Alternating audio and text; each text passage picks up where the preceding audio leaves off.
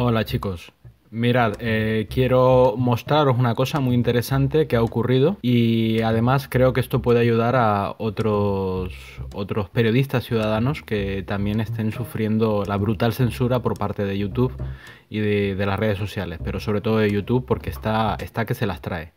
Mirad lo que ha pasado. Como sabéis, mi anterior canal fue cerrado, pero así contundentemente, el canal grande, el que yo tenía antes. Y el pretexto básicamente fue que había compartido hace 7 meses, en un documental que hice de 1 hora y 15 minutos, había compartido un extracto de 13 segundos, 14 segundos en concreto, de Los Simpson, de la serie de Los Simpson. Una cosa absolutamente ridícula, ¿no? Y fue hace 7 meses. De hecho, en su momento, YouTube me dijo que eso no conllevaba a una amonestación, pero que el vídeo yo no lo podía monetizar. Obviamente me dio igual porque yo no tengo el canal monetizado. No lo tenía monetizado ni lo tengo ahora el nuevo canal monetizado.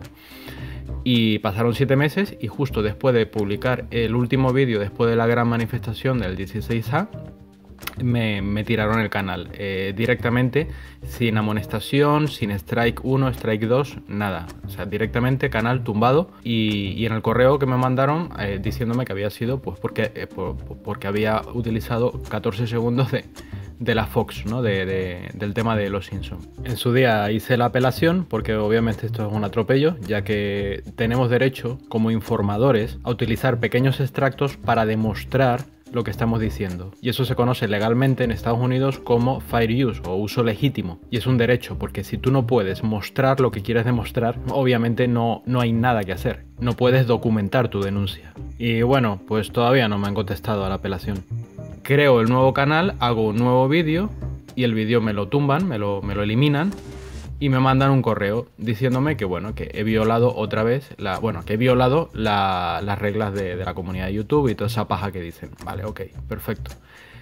Cuando me explican en el correo por qué me habían eliminado el vídeo, básicamente lo que me dicen es que he cuestionado la eficacia de la Organización Mundial de la Salud y de las autoridades locales sanitarias españolas. O sea, para cagarse vivos.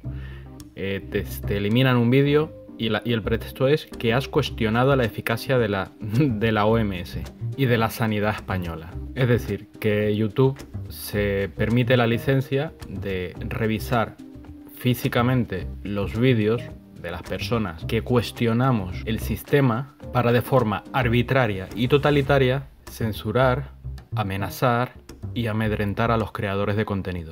Esto es sumamente grave porque significa que o bien YouTube tiene algún interés en específico o que YouTube recibe órdenes directamente del estado en el que tiene su sucursal, por llamarlo de alguna manera. En cualquier caso, el absolutismo con el que esta empresa controla y censura lo que se puede decir y lo que no se puede decir es un problema sumamente grave para el asunto de los derechos humanos, la libertad de prensa, la libertad de expresión, etcétera, etcétera. Es un problema sumamente grave el que tiene YouTube legalmente.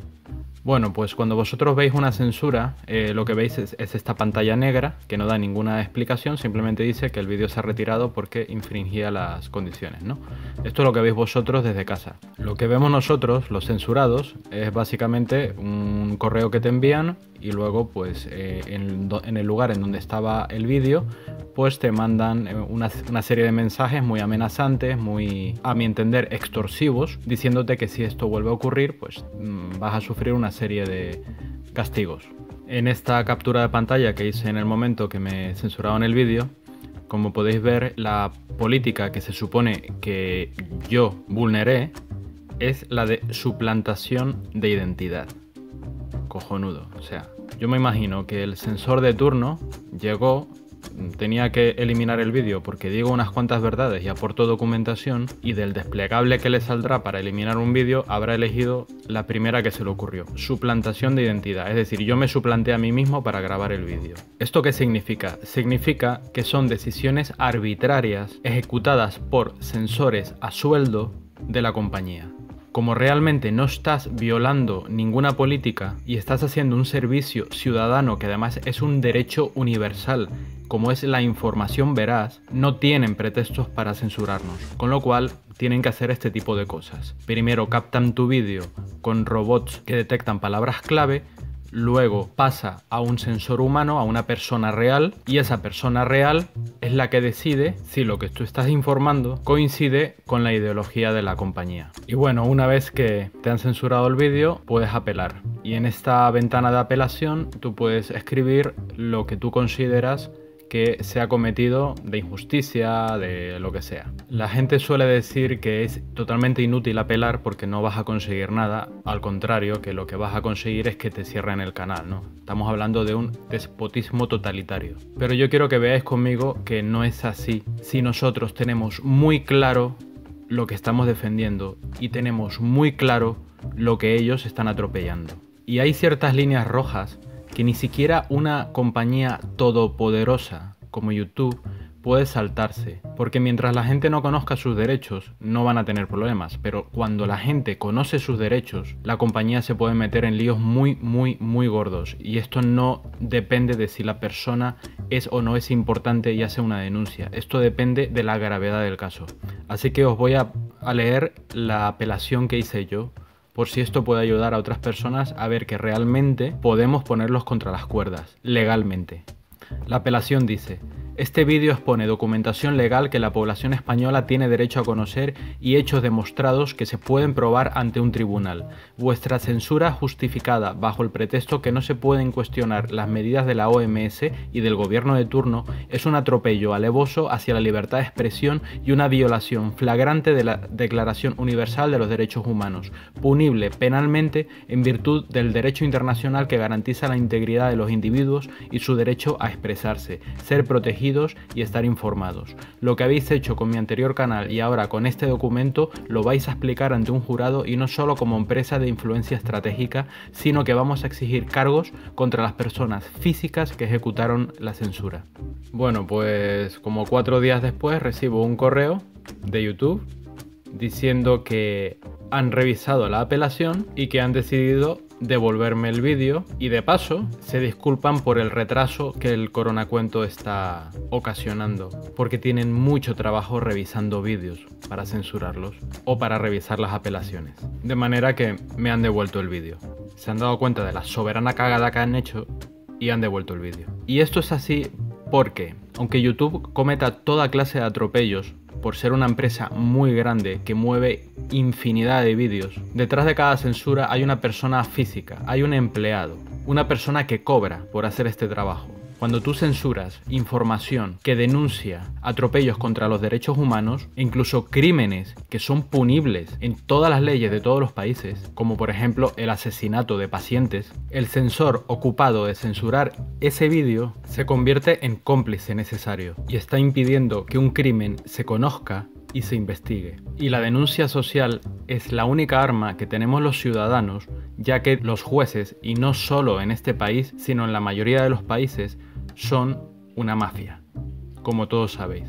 Y el problema que tiene la plataforma de YouTube es que se ha convertido en tan necesaria y tiene tanta influencia por la cantidad de personas, de seres humanos que están en ella, que se convierte automáticamente en un peligro para la libertad de expresión y para la libertad de información, porque absorbe y monopoliza todo. De manera que si no estás en YouTube, no existes. Y te puede ver mucha gente en otras plataformas, pero si no estás en YouTube, la mayoría de la gente ni siquiera se va a enterar de lo que tú estás denunciando. Y esto es sumamente grave porque YouTube tiene un poder desproporcionado. Y si decide que nosotros, los periodistas ciudadanos, no podemos hacer nuestro trabajo, mientras que promueve el contenido de los medios oficialistas y de gente ridícula que hace cosas ridículas en canales ridículos, promoviendo también la superficialidad, literalmente puede llevar a cualquier país a la ruina, ya que no hay que olvidar que YouTube es un medio de comunicación como cualquier medio de comunicación. Por lo tanto, puede moldear y manipular la opinión pública. Y esto se consigue simplemente censurando la información que no se quiere y promoviendo la información que se quiere. Entonces moldeas la mentalidad de la gente para que hagan lo que tú quieres que hagan. Aunque nosotros seamos aparentemente insignificantes, YouTube tiene un gravísimo problema, ya que se han cerrado miles de canales, muchos de ellos con 1 millón, 2 millones de suscriptores o mucho más, con lo que cuando todo esto salte, YouTube va a reventar. es que no va a poder afrontar todas las denuncias. De entrada, los directivos van a ir a un tribunal internacional y lo saben, pero es que todos los trabajadores que estuvieron metidos en esto también. Y la compañía, tal y como la conocemos, va a desaparecer. No va a ser lo mismo. Tendrán que hacerla nacional de algún país de Estados Unidos, que es la sede, tendrán que ocuparse de ella un tribunal internacional, se tendrá que segregar de forma que cada país tenga el mismo derecho sobre la plataforma. Estamos hablando de un órdago, de algo demasiado grande que no puede estar en manos de un grupo de personas solamente, de una junta directiva, ya que es el medio de comunicación de los medios de comunicaciones, el más grande, el más bestial, y puede llevar a toda la humanidad en una única dirección, si quiere, que de hecho es lo que está haciendo. Y es el motivo por el que sus responsables van a acabar muy mal ante un tribunal internacional. Y esto no es un juego, esto va en serio. Así que bueno, si eres un creador de contenido y te han censurado, te han amenazado o te han cerrado un canal, es muy importante que conozcas tus derechos y que sepas exactamente que lo que ellos están haciendo es muy grave y no les va a salir de gratis.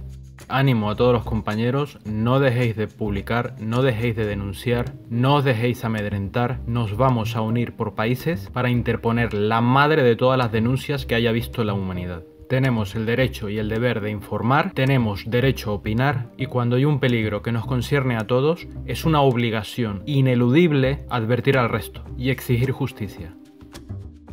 Hasta luego.